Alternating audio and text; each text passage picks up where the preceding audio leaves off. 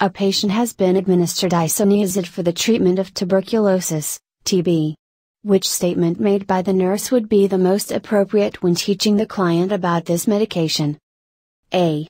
This medication is known to cause peripheral neuropathy and therefore it is necessary to give pyridoxine prophylactically. B. This medication is associated with color blindness. C.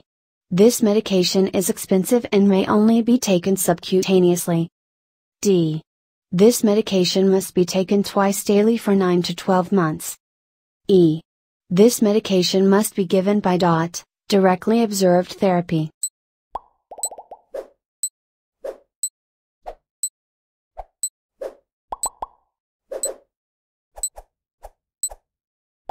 The answer is A.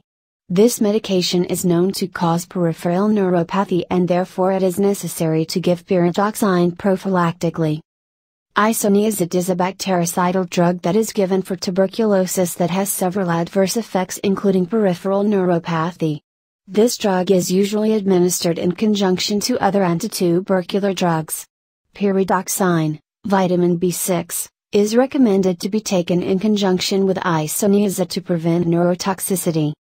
Isoniazid is relatively inexpensive and may be taken orally or intravenously. It is not necessary to be taken under direct observation, and is usually dosed according to type of disease, active versus latent. The typical duration of administration is roughly 26 weeks. Color blindness is not associated with isoniazid treatment. All of the following changes may be seen in chronic asthma except A. Hypertrophy and hyperplasia of mucous glands. B. Destruction of alveolar septa and pulmonary capillaries. C. Epithelial desquamation. D. Deposition of subepithelial collagen.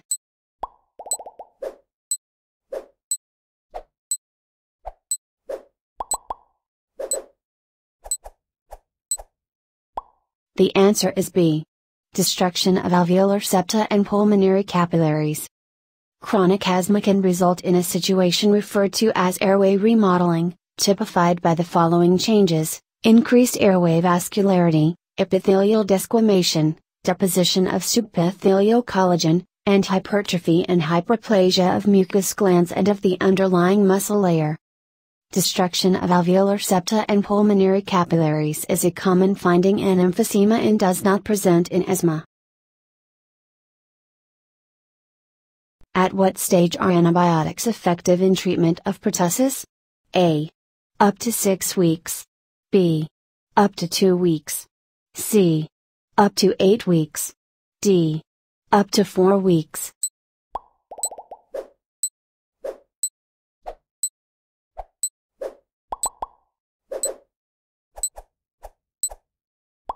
The answer is D. Up to 4 weeks. Antibiotics have been shown to have very little effectiveness in treating a pertussis infection older than 4 weeks. Because of this, treatment with antibiotics to individuals that have been symptomatic for longer than 4 weeks is not generally recommended. A client is admitted to the ICU with acute respiratory distress syndrome, ARDS. The client has a recent history of bacterial pneumonia that has worsened and is at risk for hypoxemia. All of the following interventions apply to treatment for acute respiratory distress syndrome, ARDS, except A. An arterial catheter may be inserted to allow for blood pressure monitoring and ABG, arterial blood gas, blood sampling. B. Client may be placed in the prone position to increase the partial pressure of oxygen. C. Parenteral or enteral feeding will be necessary to meet high energy demands. D. The client should be given the highest concentration of oxygen that will yield a partial pressure of oxygen of 60 mm of mercury or greater. E. Daily weight should be taken to monitor fluid status.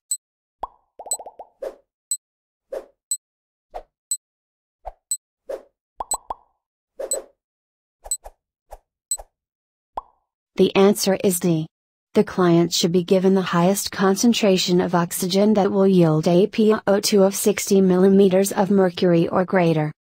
The oxygen concentration should be the lowest possible, due to the risk of oxygen toxicity seen in clients with FiO2, fraction of inspired oxygen, levels exceeding 60% for more than 48 hours. A young male presents to the emergency department after a motor vehicle accident. Upon examination, it is found that the client will require a chest tube to reinflate his collapsed lung. All of the following correctly describe how a chest tube is placed except which of these? A. After placement, the tube is sutured to the chest wall and a dressing applied. B. During insertion, the tubes are to be clamped. Once in the pleural space, they are connected and unclamped at that time. C. A common location utilized for insertion is the fifth intercostal, mid-axillary line. D. If performed at bedside, sterile technique must be utilized. E. If air is to be removed, the chest tube is placed inferiorly and posteriorly.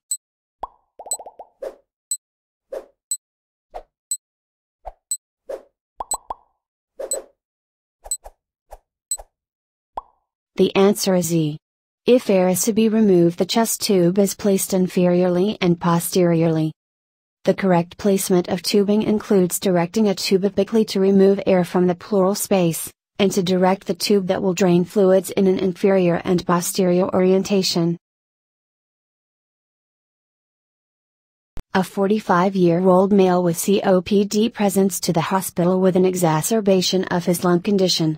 He is in respiratory distress and the physician recommends he sit leaning forward. What is the purpose of sitting like this? A. To prevent falling. B. To help inhale air. C. To prevent loss of consciousness. D. To easily cough out secretions. E. To help exhale air.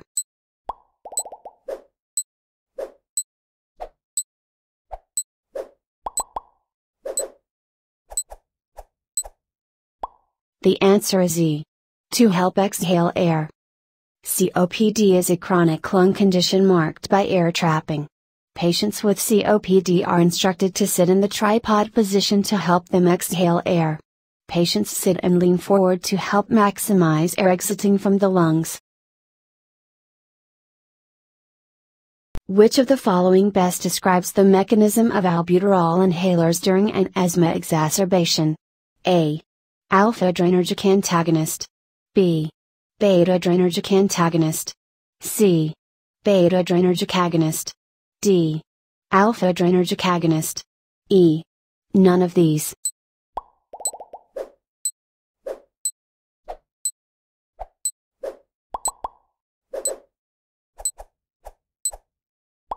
The answer is C. Beta-adrenergic agonist. Albuterol is a beta-adrenergic agonist. It helps to open up the airways during an asthma exacerbation by activating the beta-adrenergic receptors, part of the sympathetic nervous system. Side effects include increased heart rate. What is the inspiratory reserve volume? A. The amount of air that can be exhaled after normal inhalation. B. The amount of air that can be inhaled after normal inhalation. C. The amount of air available in the lungs after exhalation. D. The normal amount of air that is inhaled with each breath. E. The total amount of air the lung can contain.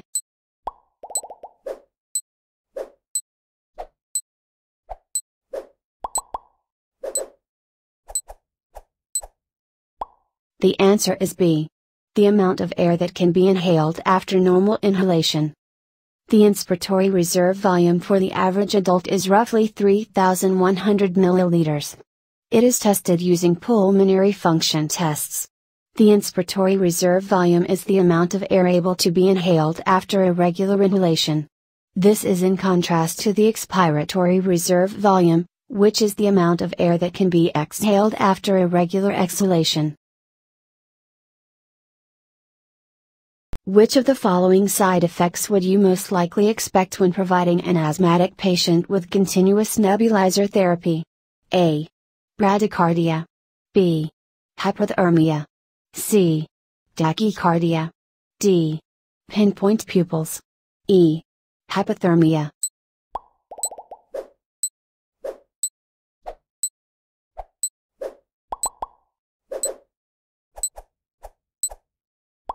The answer is C. Tachycardia. Asthma is treated with albuterol. This drug is a beta-2 agonist, which works to relax smooth muscle in the lungs, and open up the airways. A consequence of this drug is the beta-2 effects on the heart. Beta-2 on the heart causes an increase in heart rate, tachycardia, and is a common side effect seen in the treatment of asthmatics. You are a pulmonology nurse taking care of a patient who complains of episodic wheezing. You perform a diagnostic test in which you perform pulmonary function tests on the patient before and after administering albuterol, a beta-2 adrenergic agonist. You note that the patient's symptoms and FEV1 readings improve drastically with bronchodilator administration. Based upon these findings, the patient most likely has which of the following? A. Lung cancer. B. Chronic obstructive pulmonary disease. C. Sarcoidosis.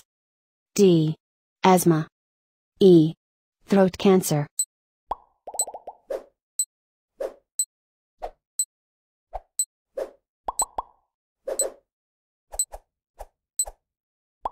The answer is D. Asthma. Asthma is an inflammatory airway condition that is characteristically improved symptomatically and quantitatively, in terms of pulmonary function tests, including FEV1 readings, with bronchodilator administration, for example albuterol, the beta-2 adrenergic agonist administered in this patient. In this patient who presented for evaluation of wheezing, a characteristic symptom of asthma, his substantial response to bronchodilator administration makes the likelihood of an asthma diagnosis very high. Chronic obstructive pulmonary disease, COPD, is an obstructive physiology of the airways often due to chronic tobacco smoking.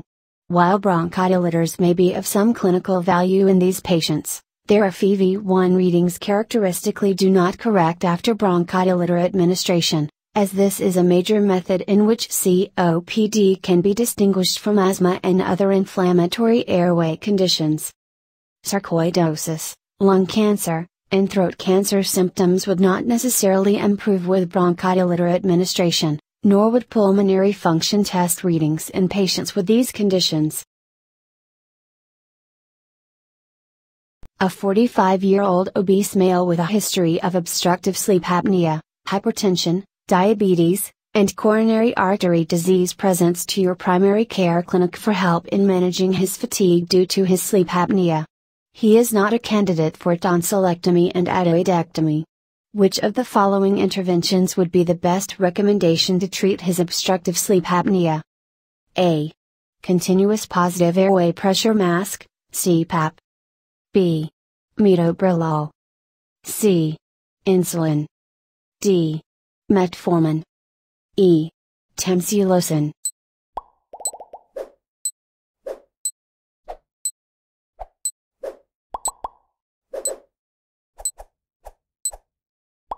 The answer is A. Continuous positive airway pressure mask, CPAP. CPAP mask helps to force airway into the lungs that is otherwise obstructed by the patient's oropharyngeal anatomy as standard breathing pressures due to obstructive sleep apnea. When wearing a CPAP mask, typically when sleeping, snoring is reduced, and oxygenation is improved, allowing patients to have a more restful sleep and feel less fatigued the following day, while medications like metoprolol, insulin, and metformin may be beneficial to the patient in treating his conditions comorbid to obstructive sleep apnea, they do not have a direct effect on treating his sleep apnea or the resultant fatigue. Tamsulosin is an alpha-adrenergic blocker and can be used to treat benign prostatic hyperplasia among other conditions, but not obstructive sleep apnea. Which of the following best describes the diagnosis of uncomplicated or simple silicosis? A.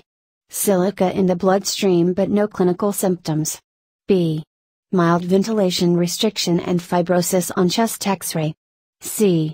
Normal pulmonary function but shortness of breath. D.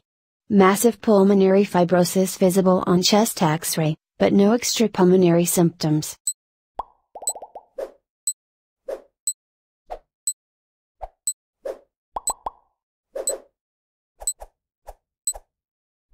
The answer is B. Mild ventilation restriction and fibrosis on chest X-ray.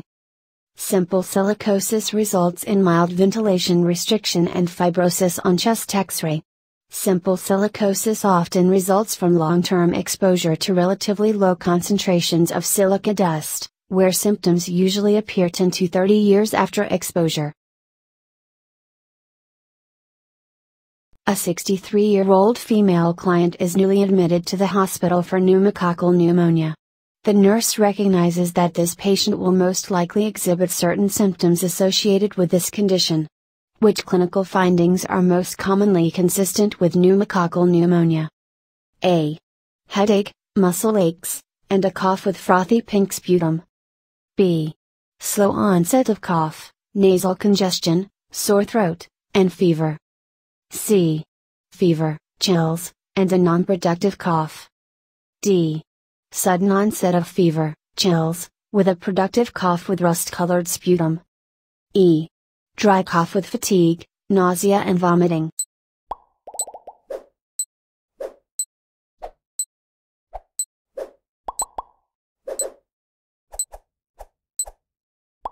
The answer is D.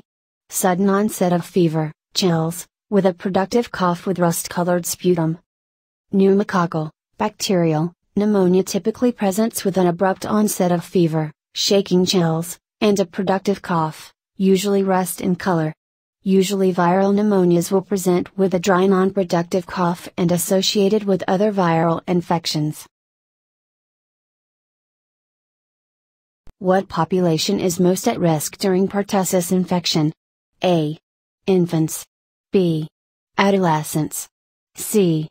Pregnant women. D. Elderly.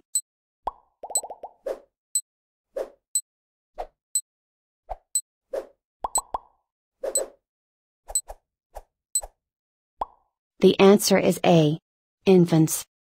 Due to their susceptibility to suffocation, infants are more at risk of mortality than older children, pregnant women, or the elderly during pertussis infection. Mortality in infants with this condition can be as high as 2%. There is also an increase in infant comorbidities such as pneumonia, encephalopathy, seizures, and failure to thrive. You are the nurse taking care of a 78-year-old man with a 60-pack-year smoking history who is hospitalized for shortness of breath. You review the X-ray and notice a 1 cm solitary pulmonary nodule within the middle lobe of the right lung. Which of the following is the most appropriate next step? A. Attempt to obtain and review a prior X-ray. B. Refer the patient for surgical excision of the nodule. C. Arrange for biopsy of the nodule. D. Administer radiotherapy to the pulmonary nodule. E. Administer chemotherapy.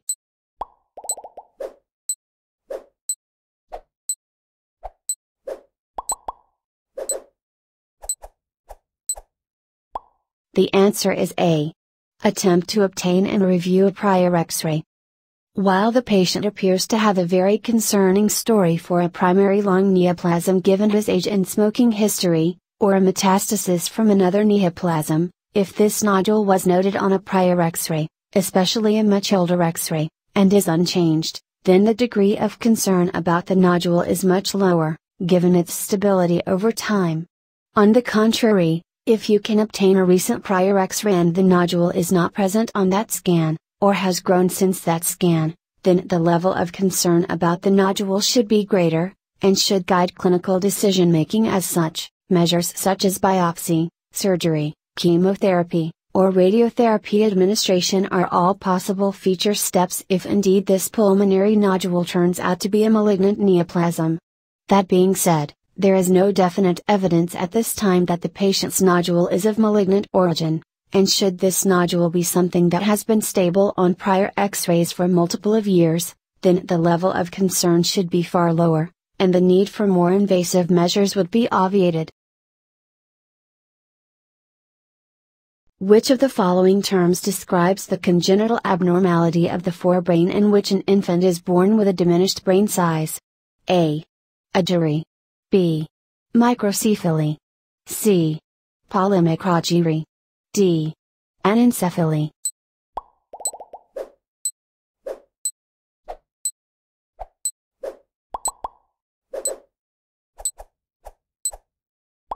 The answer is B. Microcephaly. Microcephaly denotes a congenital abnormality of the forebrain in which an infant is born with a diminished brain size. Potential causes include fetal alcohol syndrome, congenital rubella, and trisomy 18. The other answers are all examples of congenital forebrain birth defects. Anencephaly is the complete absence of major portions of the brain, skull, and scalp. Agery is the absence of gyri. Polymicrogyry is a condition in which gyri are too many, too small, and very shallow. Anencephaly and other neural tube defects have been linked to maternal deficiency of what nutrient? A. Calcium. B. Biotin. C. Folate. D. Beta-carotene.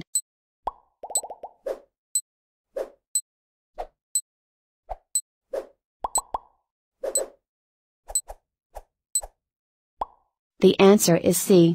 Folate. Anencephaly and other neural tube defects have been linked to maternal deficiency of folate.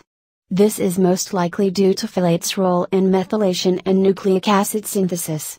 The other nutrients listed are all important to maternal health but have no known correlation with neural tube defects such as anencephaly. Paraventricular leukomalacia, PVL, is the most common finding on autopsy of newborns with what condition? A. Fetal alcohol syndrome. B. Cerebral palsy. C. Anencephaly. D. Hypoxia.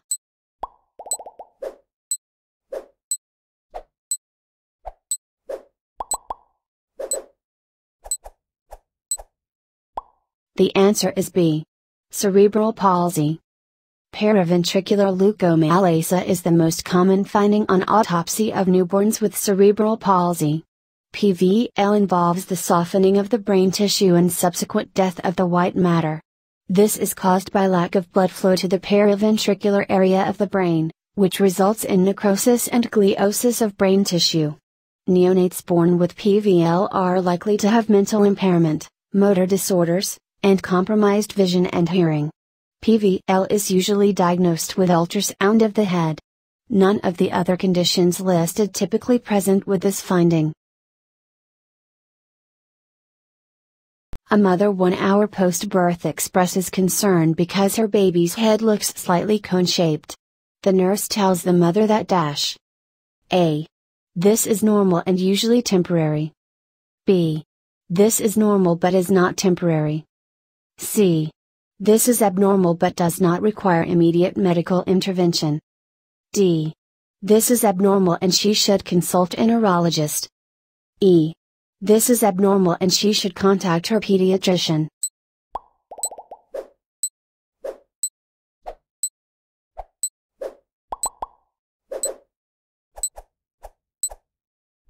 The answer is A. This is normal and usually temporary. It is normal for a child's head to be slightly misshapen immediately following birth. The infant's skull is composed of bony plates connected by membranes, fontanelles, allowing for accommodation of the baby's growing brain. Caput succedaneum, swelling of the scalp, can also be found following a long delivery. A misshapen head usually resolves on its own and is normal but does not require any medical intervention. A baby is born with a heart rate of 99 beats per minute, irregular breathing, good flexion, frowns when you suction the nose, and with pink color throughout the body and limbs. What is the baby's Apgar score at 1 minute? A. 9. B. 8. C. 7. D. 10. E. 6.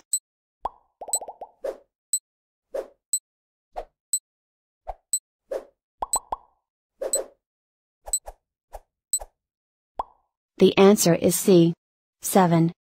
An APGAR, Appearance Pulse Grimace Activity Respiration, score is a quick assessment designed to indicate the condition of the baby after birth.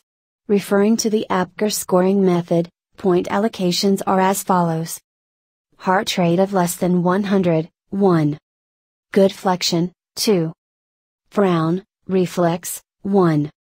Irregular respirations, 1. Pink skin color, 2. We add these to get the final APGAR score of 7. A baby is born with a heart rate of 60 beats per minute. The baby is not breathing, has limp limbs, is flaccid and pale. What is the baby's APGAR score at 1 minute? A. 1. B. 4. C. 2. D. 8. E. 0.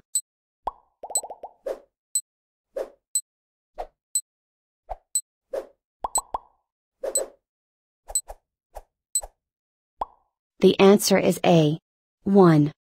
An APGAR, Appearance Pulse Grimace Activity Respiration, score is a quick assessment designed to indicate the condition of the baby after birth. Referring to the APGAR scoring method, point allocations are as follows. Heart rate less than 100, 1. Poor flexion, 0. Absent reflex, 0. Apnea, 0. Pallor, 0. We add these individual scores to get the APGAR score of 1. A pair of new parents are concerned because their baby has lost 4% of its birth weight at 3 days of life. The nurse instructs the parents to dash. A. Consider switching brands of formula. B. Continue feedings as usual. C. Feed every 5 hours. D. Notify a pediatrician. E. Feed only breast milk until the infant's weight increases.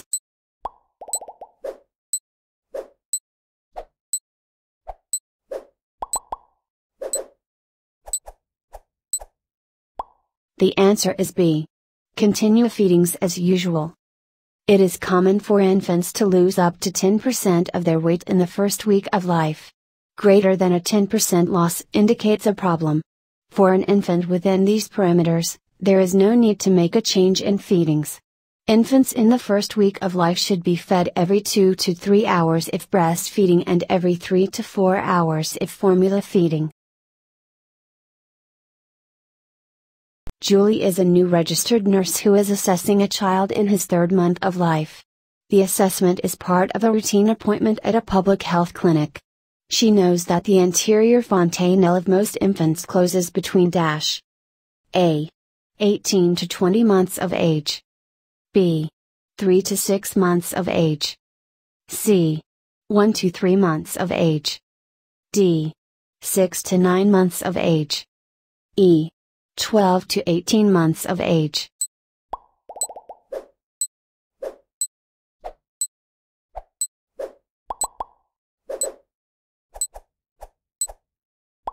The answer is E.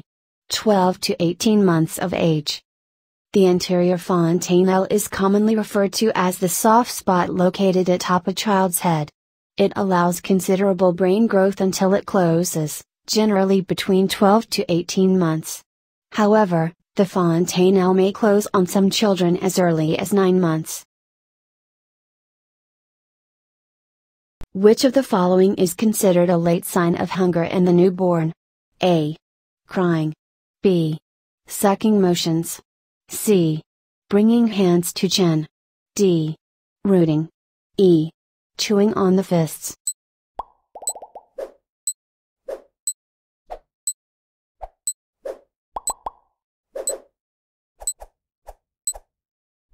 The answer is A.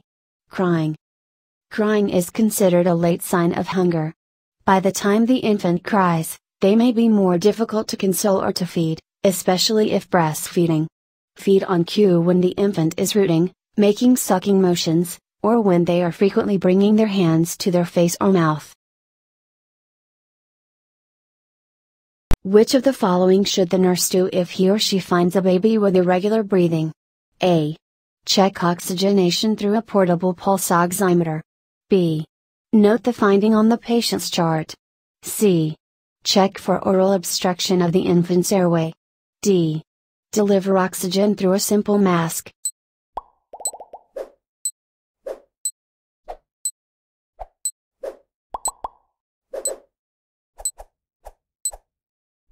The answer is B. Note the finding on the patient's chart. It is normal for infants to breathe irregularly. Often, brief periods of apnea are present. Infants should breathe between 30 and 60 times per minute. For this purpose, noting the finding as a vital sign in the patient's chart is the correct action. No further intervention is necessary in response to a normal assessment.